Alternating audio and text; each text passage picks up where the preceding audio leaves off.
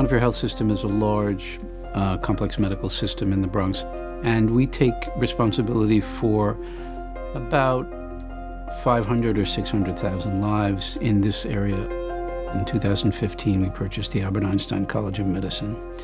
So in many ways, we are like large academic medical centers throughout the country. We deliver care that is not just primary care, but it goes through the most quaternary care imaginable. We do heart transplants, liver transplants, all of that kind of work. One of the projects that we have been doing is using the hospital clinical data of patients to help us identify patients who are at high risk of developing respiratory failure or of dying of a sudden event in the hospital. This kind of a predictive analytics harnesses the data that are already being collected by the hospital, but what we're doing is we're using this data in a way with technology to identify patients who are at higher risk of having an event in the hospital so that we can respond to them earlier. Semantic data lake is essentially a big data architecture which allows us to collect varieties of information and efficiently put them together. The data lake aspect, which is that big data architecture that allows us to more efficiently manage data in large volumes and in scale. And it has semantic aspect, which is about making information more meaningful using computational algorithms. It borders with artificial intelligence.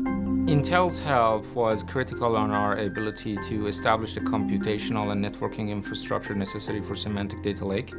At Montefiore, we are always looking for technologies that can bring many aspects of building big data applications together in one unified architecture. What excites us about Intel Xeon scalable processor is the notions of performance, scalability, agility, and security that are combined into one unified whole, which for us it means less time to spend on technicalities of implementing these aspects, more time spent on building solutions and applying technology to solving problems. We've also enjoyed a long-term and robust partnership with France. They have provided the graph database underpinning of the semantic data lake.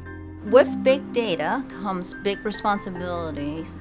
IT here has always had very strong policies in terms of actually protecting data. The medical system is a complex system, and people come to us at a point in time when they're quite vulnerable.